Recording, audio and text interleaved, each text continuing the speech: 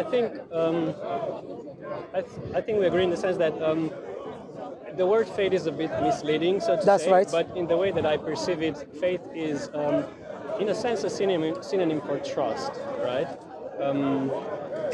What you saying? Faith is synonymous to trust. I would say, in the sense that I have faith in my wife that she's not going to cheat on me. That's different context. But I have evidence for that faith. Yeah. She's been, faithful to me for trustworthy. years and so Yeah. on. So would you say that the concept of faith would be quite similar to? No. Faith, Islamically speaking, no.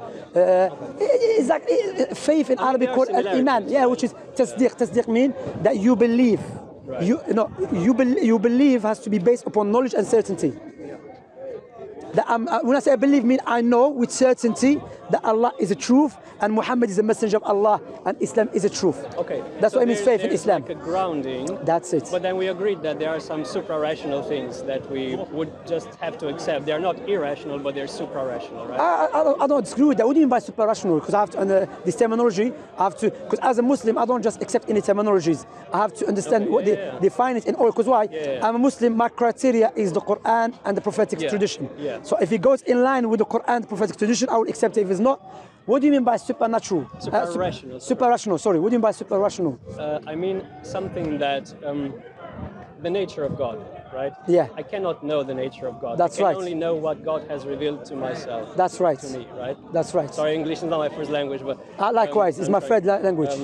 So God is supra-rational. I cannot know Him without Him revealing Himself to me. Yes, we That's cannot. what I mean. Yeah, okay, if you mean that we cannot grasp and comprehend God in reality, how He looks. Yeah, I agree with that. But we understand things like He's all-knowing, the most merciful. Yeah, no doubt. But I want to ask you something. Revelation, with no doubt. But even by, I don't need the revelation. Even by reasoning, I agree. Yeah. But I want to ask you also, about take you back to, as a Christian, you believe Jesus to be God? Yes. Yeah. Okay. Yeah. You and I and all of us here, I believe, we believe God is perfect. Yes. Okay, He has no beginning, no end. Yes. He has a perfect knowledge. Yes, He knows everything. Yeah. طيب mean, okay, طيب in Arabic term, yeah. So we say, for example, in the Quran, Allah said to Prophet Muhammad, يسألونك عن الساعة. Oh Muhammad, they ask about day of judgment. Say no one knows except Allah. Yeah. If Jesus is God, by default, all of us, we say God knows everything all the time. Does Jesus know everything all the time? If He's God? No. Does God know everything all the time? But I have to explain why. Before that, does God know everything all the time? He does, yes. Is Jesus God? I have to explain what I mean by Jesus is God first. Okay, explain. Okay. Well, she's Christian? No, a little bit like. She was. Just listen. Yeah, listen. Because I'm with the Christian, that's why. You're more than welcome, sister. No problem. So the view is Jesus is a human being who is hypostatically united to the Word of God. Okay? That's what I mean when I say Jesus is God. And as such, Jesus has two natures. He has a divine nature and a human nature. What do you mean by divine nature? God.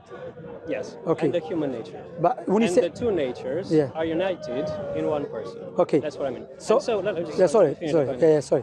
And so Jesus would, in his human nature, would experience everything that a human experiences. That includes, being happy, being with friends, having a nice conversation, and being sad, praying as well, and having limited knowledge. In his divine nature, he is the eternal Word of God. So that would be the summary. Okay, divine nature means He's God, the creator of everything. He knows everything. Yes. He sees everything. Yes. His divine nature is the Father or other than the Father? His divine nature. His divine nature is what we call the second person of the Trinity. Is that the Father or other than the Father?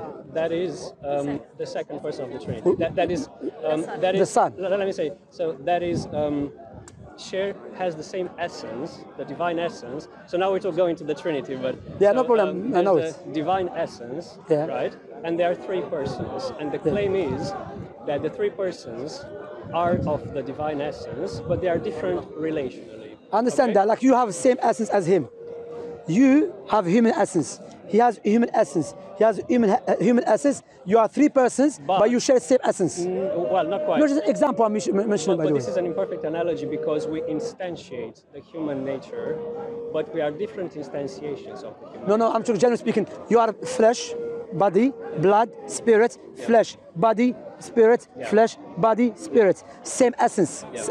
He's same essence, but three persons, yeah? Yeah. Okay. What was your name? Sorry, sir. Baha. Baha. Yeah. Silvio. Nice to meet you. Sorry, feel free to... No problem. What I would say to you now... Sorry, what was your name again? Shamsi, sorry, what's your name? Silvio. Silvio. This is my wife, Anka. Nice to meet you, Anka. What I would say to you now, that's my question to you. Is Jesus the Father or other than the Father? Jesus. As a divine nature. Jesus is different relationally from the Father, The Father. shares the divine essence. I understand that. So now when Jesus said only the Father knows the hour, that's not Jesus. That is Jesus, who I'm not sure if you had a chance to look at the Bible, but the claim is that when he was incarnate, God chose to humble himself, stripping and not having access to the divine knowledge in his human nature. That's contradiction what you said earlier, because you said he had divine nature and human nature, but you said he had to strip himself. If he stripped himself, he had no divine anymore. No, he did. So the claim is that the human nature could have limited knowledge. Here's an analogy. Here's an analogy, but it's an analogy, right? But sorry, Tkaya, don't you let think? me just finish this point. No, sorry. I have respect. Don't you think that what you're explaining, that you can see your out of respect here? You're literally struggling to explain something which is. Not at all. No, you are. Because why? For example, now you said to me, he had Jesus. Correct me if I'm wrong. He had human nature and a divine nature, but they were one. Yeah. They were hypostatically united. Yeah, united. They were not one. But then before you told me, afterwards you told me God humbled himself by stripping away his nature, his divine nature. No, he didn't strip away his nature. He chose not to access the divine knowledge, if that makes sense. So he chose to, because it doesn't say that in the Bible. The divine nature of Jesus chose not to access the divine knowledge. So the divine knowledge is in the cloud, if I could use this analogy, although it's an imperfect analogy, obviously, because we're talking about God, you know. But the divine knowledge is in the cloud, right? He chose, out of humility, not to access the divine knowledge, making himself equal to us in his human nature. That's contradiction. You know why? Because it's like you telling me, out of humility, I'm going to tell you I don't know my name. That's not humility. That's not humbleness. This is nonsense. This is foolishness. If someone says, out of humbleness, you're going to ask me, Shamsi, what is your name? I say, out of humbleness, I don't know my name. Or out of humbleness, I'm becoming weak, even though you have to understand. You're claiming that. One second, I have to break it down. So when you look to what you just said about Jesus and a God nature and a human nature, he chose not to exercise his God's nature. Yeah. No, not that. That's what he said. He chose not to exercise. I said he chose not to access some of the divine. What do you mean by knowledge. access? Divine knowledge. Yeah. What do you mean by that? Excuse me, sorry. That's forgotten. What do you mean by that? It was always available to him. Yeah, but it's not out of him. It's part of him. Yes, but remember. What do you mean access? We believe that there is that there are two natures, right, which are united. That's the claim, right? Okay. Did Jesus say that he had two nature? Jesus. So the Bible reports Jesus as divine, and also reports No, Jesus not the as whole a man. Bible. Not the whole Bible. That John more likely. Even John, it's a contradiction. John in the Bible, John says, Jesus said the Father is greater than I. Yeah, Okay. yeah. When Jesus went back to his Father, which I completely agree. Yeah, when because the divine nature is greater than the human nature. And no, but you tell me Jesus had the divine nature. But when I'm Jesus, really sorry, mate. I'm very sorry. yeah, no problem. But you said Jesus had two nature when he was on the earth. He has divine nature. So if him and the Father are the same, he cannot be greater than him. Because you said Jesus, when he was on the earth, he was God and he was divine and a human at the same time. So it's impossible for Jesus to say the Father is greater than I. What is possible? What is logical is for Jesus to say the Father is greater than my other nature, but as a divine nature, we are the same. But Jesus said clearly, The Father is greater than I. And another passage said, I'm going to my Father and your Father. So my God and your God. If Jesus had human nature and divine nature, his divine nature, he's God as well. Okay. But Jesus clearly always emphasized that the Father is God. The only true God is the Father. You see? So what you're doing, you have respect. You left the true teaching of Jesus. You are following the church fathers' explanation, which were heavily influenced by the Greek philosophy. You understand? Because all of these terms you're using about Jesus being human nature, divine nature, all of that, Jesus never spoke like this at all. You understand? Jesus came clearly, "O hail children of Israel, our God is one God." Also, brother, what I'll tell you, the Old Testament, yeah? The Old Testament be teaching whole time. There's only one God, yes? And him is singular, yeah? And have no one beside him. Jeremiah, Daniel, Abraham, okay? All of them one God, one God. Yeah. And if anyone come to the Israelites, tell them, let us worship other than the God of Israel, you should stone him to death. Right. The Israelites, all their life, they know God is one, okay? He's not three, okay? Then, according to Christians, Jesus come, according to you, they know there's three but in one. Then who comes after? Prophet Muhammad. No, there's only one God. Logically speaking, according to you, according to the Christian teaching, Jesus opposed the Old Testament. But who goes in line with that? Prophet Muhammad. Okay, does the Old Testament teach clearly, explicitly, there's Trinity? Clearly, explicitly? No. Okay. Does the Old Testament teach that God becomes, in the Old Testament says, Book of Numbers, page 1923, he says, God is not a man that should change his mind. I agree. God is not a son of man. In Hosea 9:10 or 9:11, it says, 9:11 it says, God is not a man.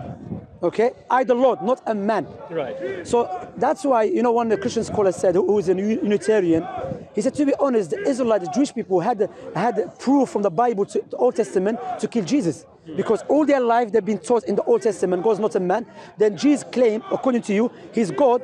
Therefore, they have a proof, because according to the Old Testament, anyone that tells them to come worship God other than the God of Israel, you should stone him to death. So what the Jews were doing, they were following the Old Testament to stone Jesus. You cannot blame them. Okay.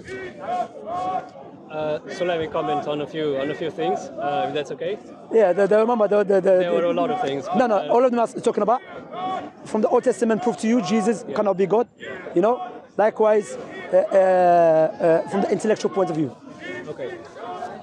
I think thinking about it, based on our conversation, it seems to me that we come from different revelations, or what we claim to be revelations, obviously, right?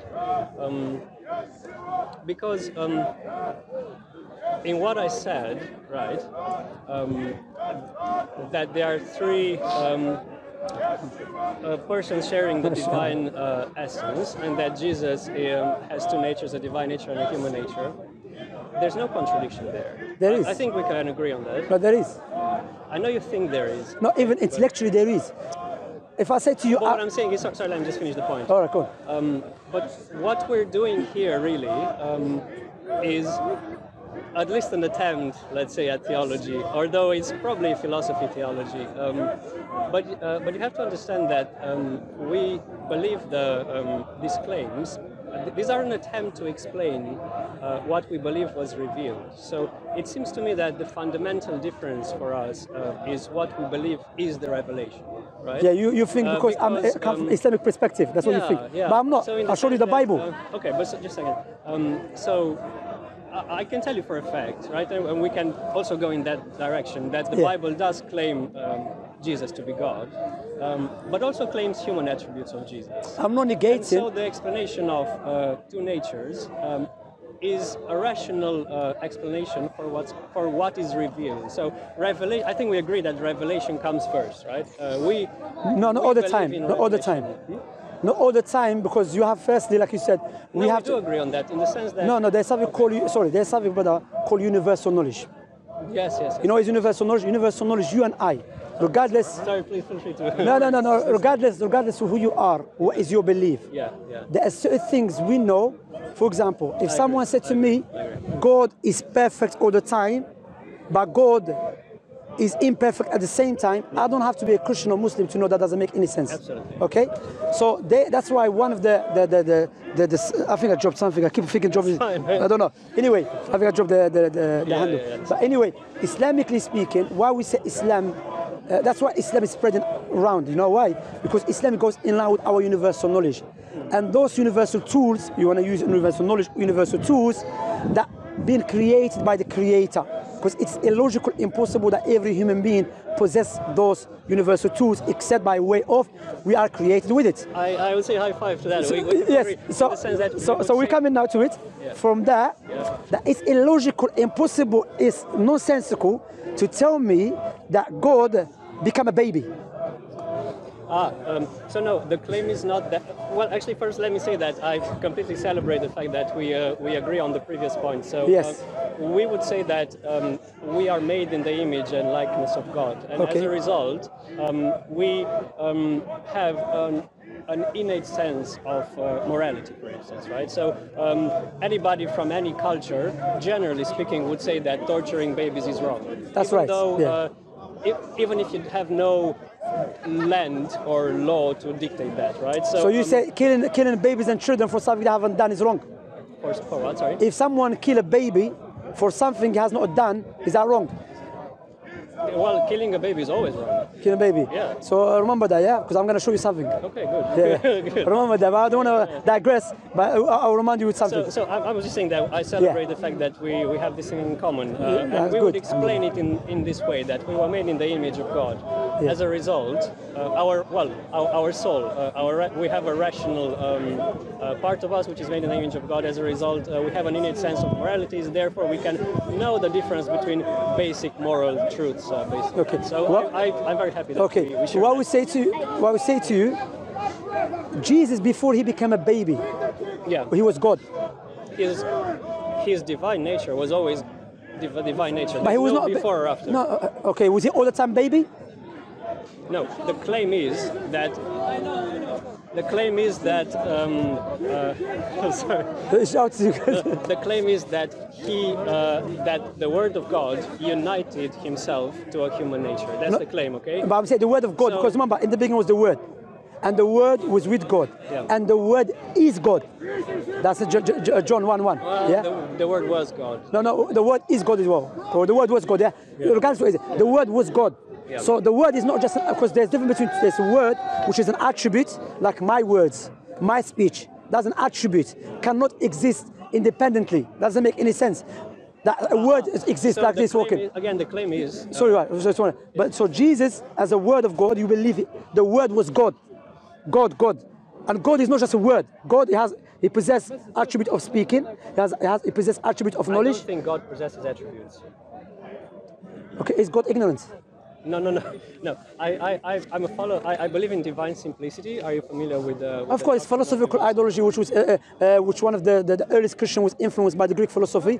No. But in Yeah, Islamic thought, divine simplicity was promulgated in Islamic thought. No, we against it, because why? That doesn't make any sense. Because in reality, We're against it. we are against it, yeah. Because in against reality, you don't worship nothing. But I've heard that there were Islamic scholars. Yeah, we won't against them. We call them Mu'tazilites.